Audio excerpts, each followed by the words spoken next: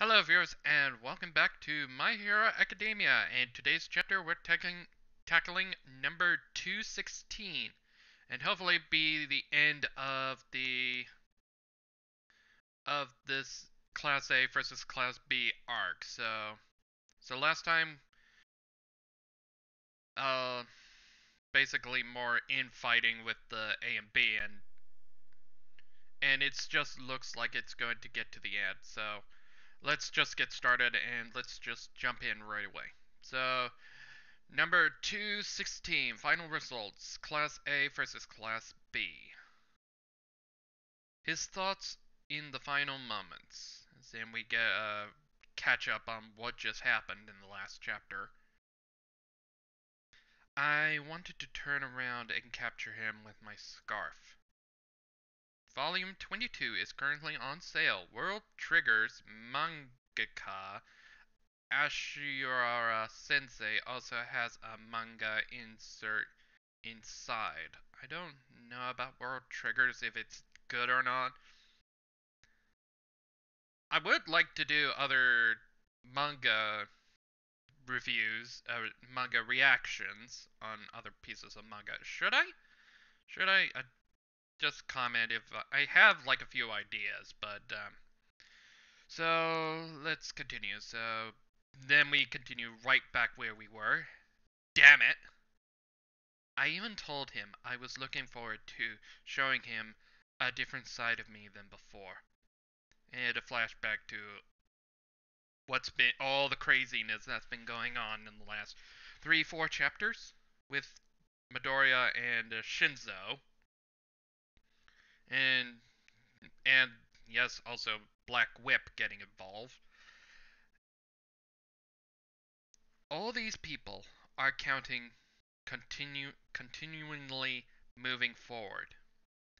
Damn it! And we get like bits and pieces of Class 1A and Class 1B.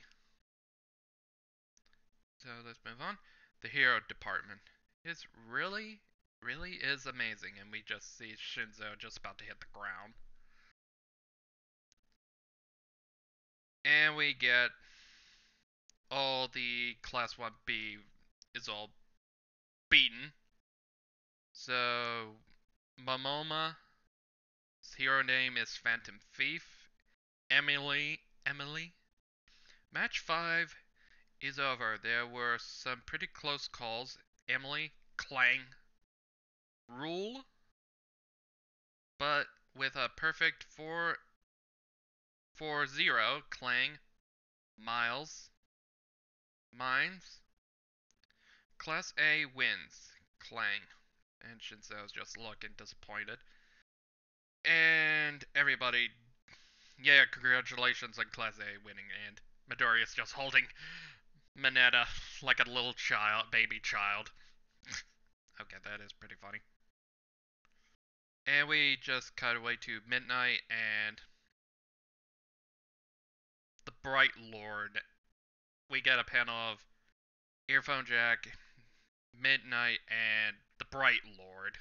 Because I can't start twiggling. I have to condense it down a little. With round 5 complete, this concludes all of the matches. All participants did an amazing job reading excellent job reading not only their opponents but also themselves. And Earphone Check and oh frick, didn't see oh finish I forgot what was her name again. Invisible the Invisible Man, just basically holding up a sign saying stand for Imperial reporting. Out with bias, out with Vlad King. Woohoo! Woohoo! Round 1 Class A, Round 2 Class B, Round 3 draw, Round 4, I think that was Class A. That's the one with Bakugo. That was goddamn quick. Like the quickest, still one of the quickest arcs in fights in this arc. I don't think any other chapter or fight in the series so far has never gone that quick. And round 5, Class A. Final results: Class A's victory. And everybody's just cheering from Class A. And cutting back to Class B with Mushroom Girl, the manga guy, I can't remember, and the tendrils for hair. Still, Mushroom Girl still hasn't got no, what am I, the word I'm looking for, in, like, I mean, what Mushroom Girl did all the way back, that was biological warfare. She's basically killing people. And she's supposed to be a good guy. Okay, enough of that. So everybody gets out of the fifth round of Class B. Sensei, and this is Shinzo talking. I couldn't do anything alone. I still lack strength, so he's just talking to Eraserhead and Flad about his recent failure. This was also supposed to serve as my entrance exam too, correct? You knew? No, but considering the timing and the format of this exercise, this format would easily let you test my ability without any extra setup. Plus, I was also the only one who participated twice. He's very observant, and Aizawa's just saying nothing. And when Aizawa's talking now, in any case, it's time for our assessments. Hurry and return to your position. In any case, Midoriya, what the hell was that? And we just simply cut back to the two dark characters from each of Class 1 and Class B, Tokugami and Shadow or something? Can't remember the other guy from 1B.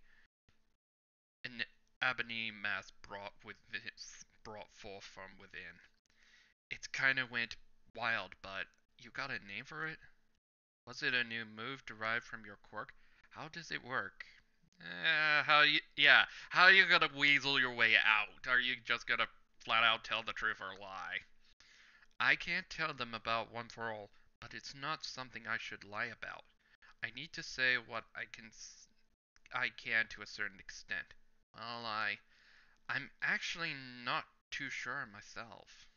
My power overflowed, and I wasn't able to suppress it. It felt like all that I had believed in up till now was stripped away. I myself was scared.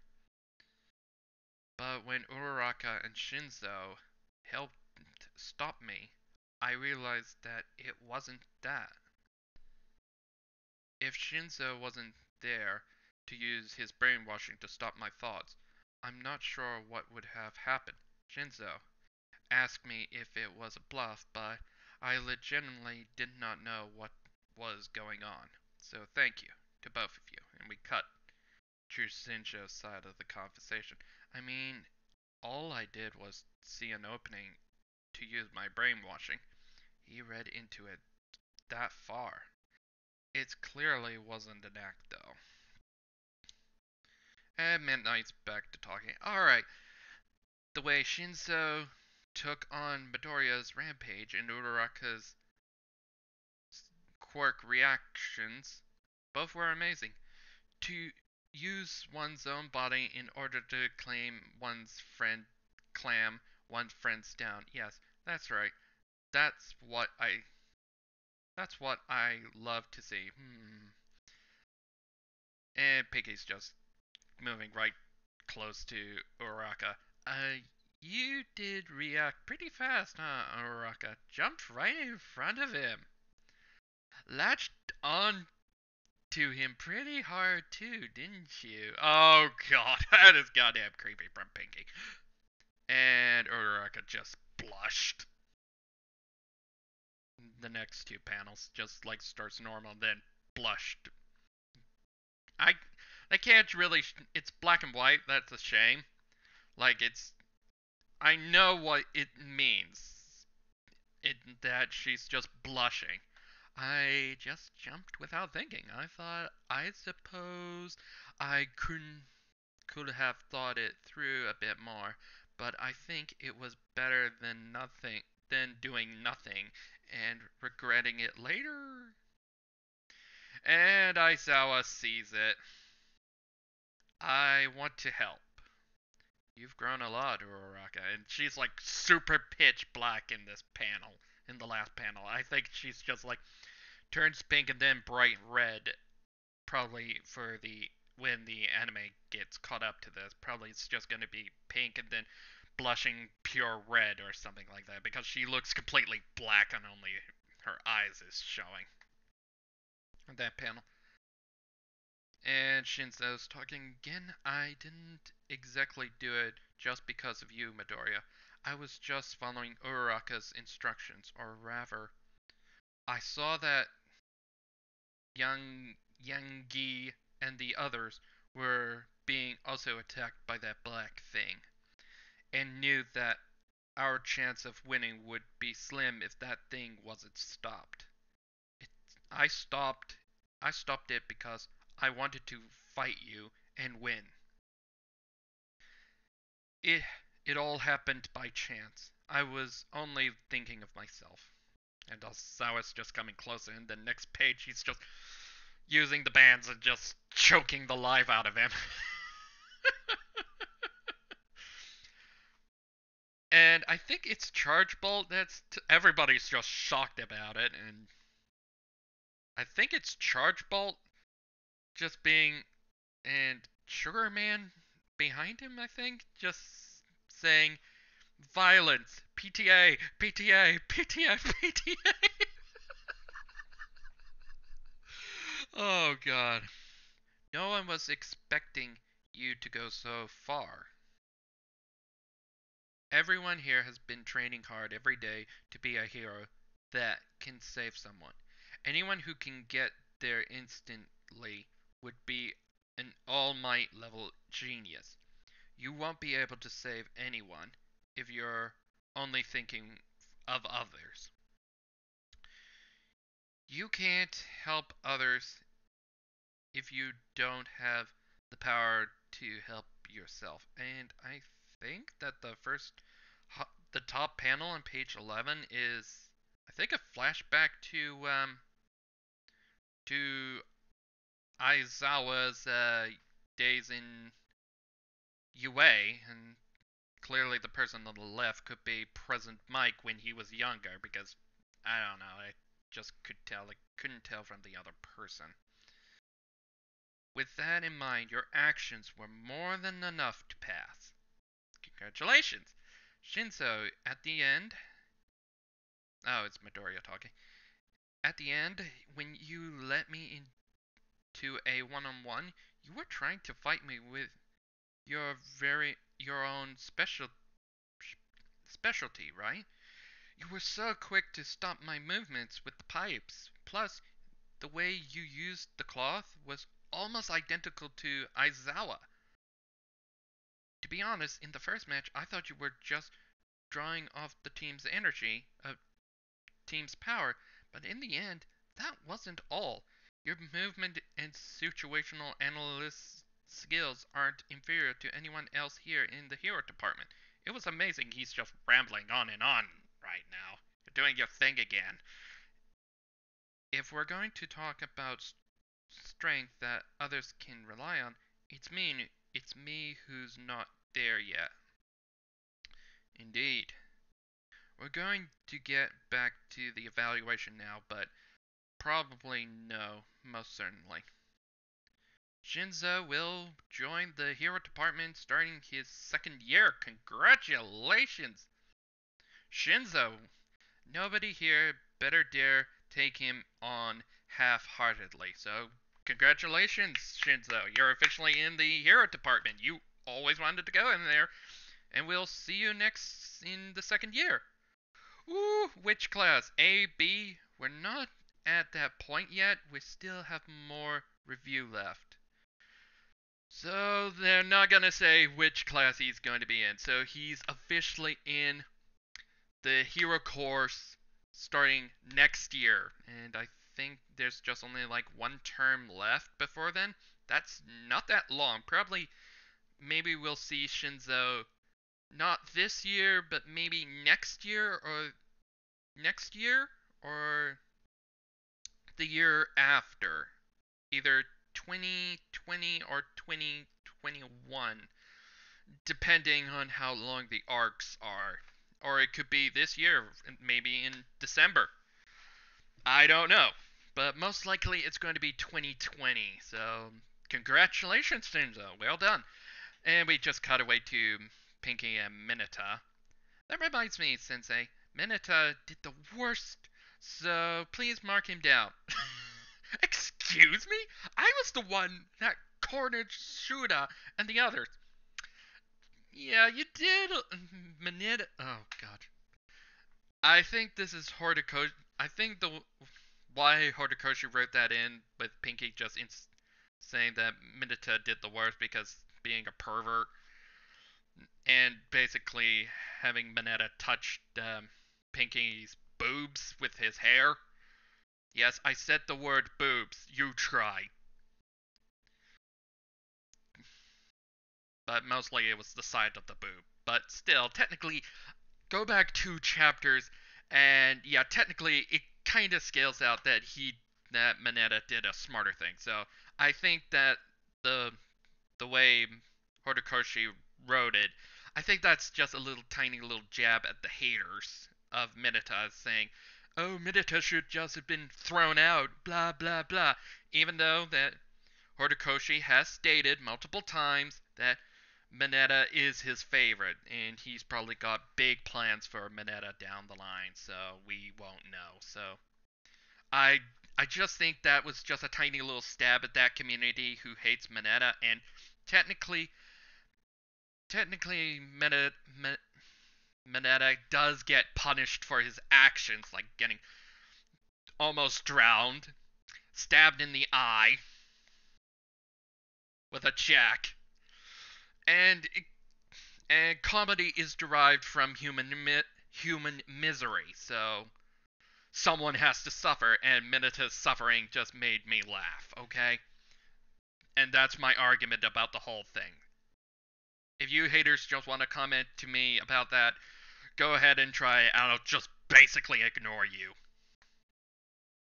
And on page 13, we just. Oh, great. We're back to Monoma. It's true that Class B may have lost this time. However, we definitely did not lose in terms of substance. Now that I know that Midoriya's quirk has that, we could devise a strategy to counter it. In other words, it means if we had a rematch right now, who knows who would win. Amphilet's just shooting him down. We're not doing it again. Class is over for today, so. Okay, Monomet stated that,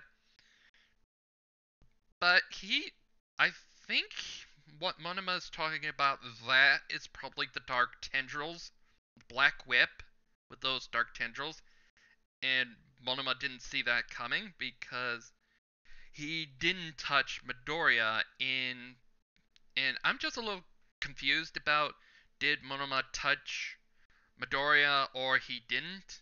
I'm on the firm that he didn't touch him from the panels, like 2 panels ago when he tried to touch Midoriya with that swipe of his hand, and it kind of looked like the art just saying that Midoriya dodged it.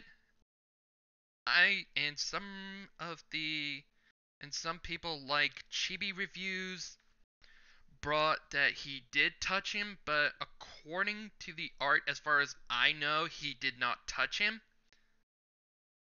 Either than, but you probably go and counter that.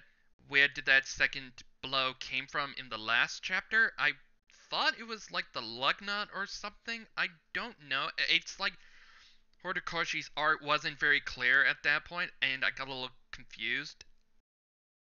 I'm probably sure that in the art, in my way of how I interpret it, that he did not touch him. Maybe he's referring to that as the Dark Whip. And yeah, he kind of looks like he's losing his shit even further. That reminds me, if I got hit by Shinjodora's quirk, that must that means I must have been touched before.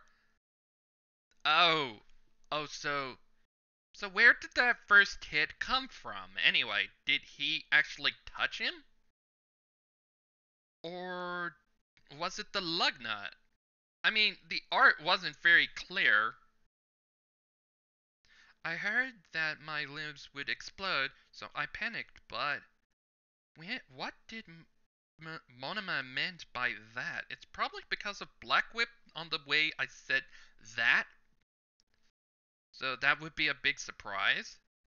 Oh, right, sorry. To interrupt your so we go back to Aizawa, I was just saying, oh right, sorry to interrupt your commentary, but Monoma, come by Eri-chan's place tomorrow. And we have Monoma just like on a creepy ass look. And Monoma and Eri-chan, what are they planning? Chapter 216 and no, that's not wise having Monoma, like a creep like Monoma around Eri-chan. So, and for those who's has, I'm not going to get into anime spoils for season 4. You're going to have to wait until the fall, but keep that in mind. And if I have to spoil season 4 in the next chapter, then I don't really care at this point. When if I have to spoil season 4, then I don't want to spoil season 4. I just want to have the anime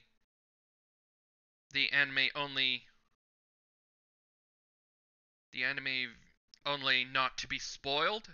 This arc is way past beyond season 4, and I'm a little curious about how far season 4 will go. I know they're going to cover the big arc involving the character at the end of the anime. I know what's going to happen in it, but I won't spoil. So so I know that there's like two mini arcs after that big event, and then after those two tiny little mini arcs, there's the next arc after that big one that I'm mostly excited about because in my opinion I fairly like the one after those two mini arcs, and that because it kind of hits me like to a cut gets into me deep because I like that arc, and if people say that it's a bad arc, I don't give a damn. And maybe I may cover it if it's decided to move that arc for season 5, but I really want all that into one for season 4, the big arc, the two mini arcs, and the other arc, the cultural festival arc. It's a really good arc in my opinion, and at the end it gets to me emotionally, but I'll probably explain if I ever get the chance to cover that arc, because I goddamn love that arc. And if people say that, oh, this arc is bad, but maybe I should give things a chance. So that was chapter. So besides all that craziness and season 4 talks, and just curious about that, like, are they just going to cover the big chunk? Like, I mean, the arc it's very long, but I'm not sure they are going to stuff that whole thing in one arc because it gets very depressing. But I don't want to say anything for anime reviews at like anime only. So that's number 216. So we're officially done the joint training arc, and by the things of what happened at the end of this chapter, where I think we're getting tiny setup for the new arc with Monoma with Eri-chan. I do not trust Monoma near her. Like, After the big rant that we just had on the last page, I just got a bad feeling like he's gonna do something stupid and maybe he's not trustworthy. I don't know why Aizawa would do that. So until then, so anyway, and also Shinso's officially in the hero course in the second year. Congratulations to him. And for those people that were debating if he's going to go to Class A or Class B, I'm I want to say Class A because he'd be close to Aizawa, his master, and he's getting taught by Aizawa. But most likely it'll be Class B for me, I think. But I could be wrong. I want him to go to Class A, but it's most likely in Horikoshi trying to trick us. It's going to be in Class B. So I'm just. So until then, I'll. So this has been a crazy arc, and hopefully in the next arc will be our first full arc, because technically I did it like halfway through the arc first starting this. So yeah, I hope to see you all in chapter 217, and we're going to be doing our full.